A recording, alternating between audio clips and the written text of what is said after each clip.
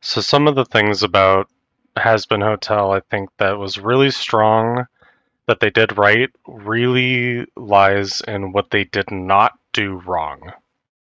For example, Nifty is a small comic relief character. You know, she plays a bit of part. She's part of the main cast, but she is a small comedic relief character.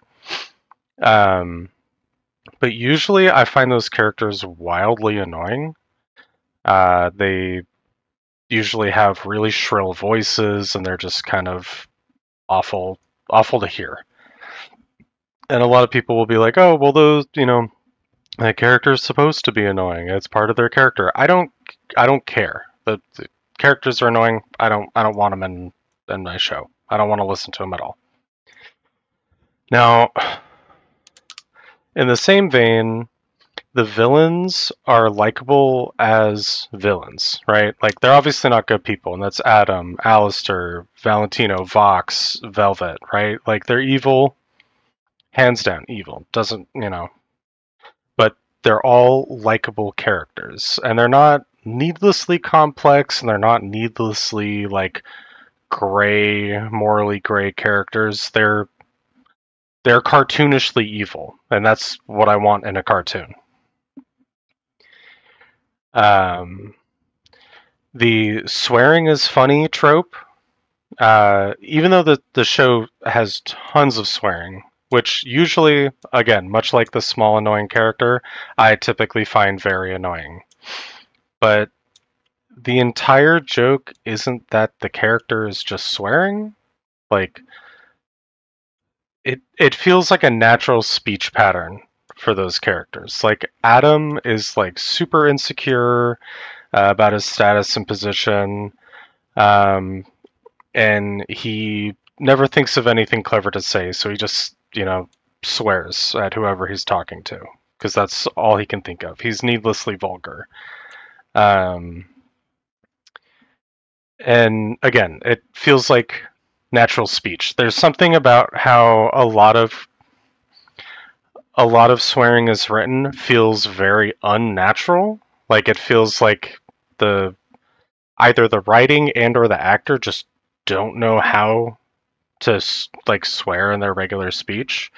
And like I'm not really somebody who's like, oh yeah, you need to swear all the time or whatever, but I you know I usually just will drop like the F bomb in the middle of a sentence just because it's how I grew up. It's part of my natural speech pattern, so it makes sense, and that's why the swearing is funny trope doesn't bother me in this show. Another thing is that LGBT characters get to just exist in the show, and their primary strife isn't just struggling with being LGBT. Um, there's no burying the gays trope. Like we didn't need, like, for lack of a better word, a sacrificial lamb in like Vaggie. We didn't need Vaggie to die for Charlie to do whatever. Like, she doesn't need to die. Um, and in addition to that, lesbian characters' defining traits aren't just about them hating men. There's no mention anywhere that like Charlie and Vaggie hate men and that's why they're lesbian. Like that is such an overused trope that I'm so tired of seeing because it somehow manages to make a WLW relationship about men instead of being about like just a nice lesbian couple. It's not necessary. Uh, every episode felt fast, but not too fast. It didn't feel like they were just burning through everything. Like I'm sure they had a limited time and everything to get stuff done, but like there was still heart put into all the animation. There was a lot of small little details that make things fun.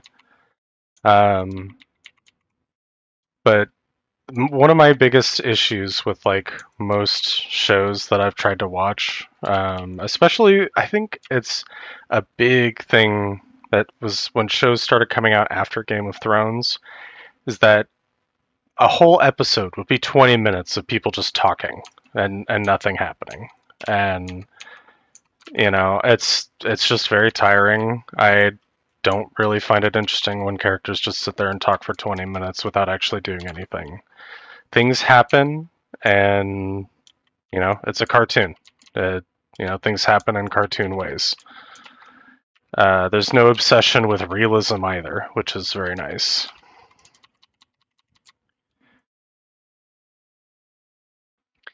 Now, something that usually bothers me in a lot of shows is depictions of SA. Usually bother me quite a bit, or just imbalanced relationship structures usually feel really bad to see, and I don't like watching them. And I think it was a really good job was done during the song Poison with Angel Dust, where we were able to see that, he's not explicitly being essayed, but he is kind of being forced to do a lot of movies that he doesn't want to do. And, in turn, that ends up with him having to have relations with people he probably doesn't want to. But too many shows that will depict things like SA, it feels like they spend way too much time like graphically depicting it for no real reason other than like it usually just feels gross to see because there's such a big focus on just showing them being essayed. And that makes me uncomfortable, and I don't like seeing that. But seeing the struggles that he goes through in the Poison song, it didn't give me that same ick factor that a lot of shows usually do. Shows and movies.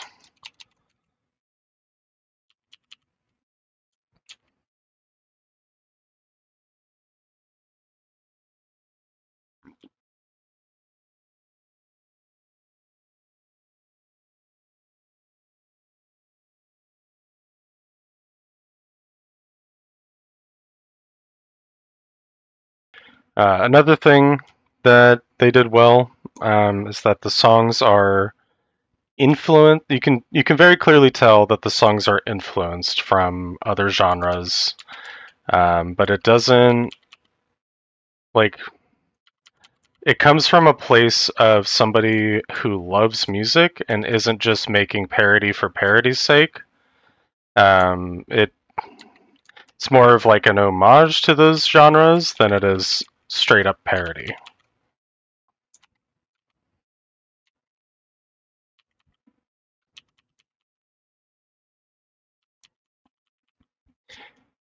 I think so. Another small thing that I really like about Hazbin Hotel and Hell of a Boss is there are characters who are intended to be sexy and aspects of their personality that are sexy. Their bodies are depicted as sexy, but the show itself doesn't do an incredible amount of fan service. Like the characters just exist. You can tell that they're stylized, that they're supposed to be sexy, but it's not softcore porn fan service. Like in place of, anything actually useful.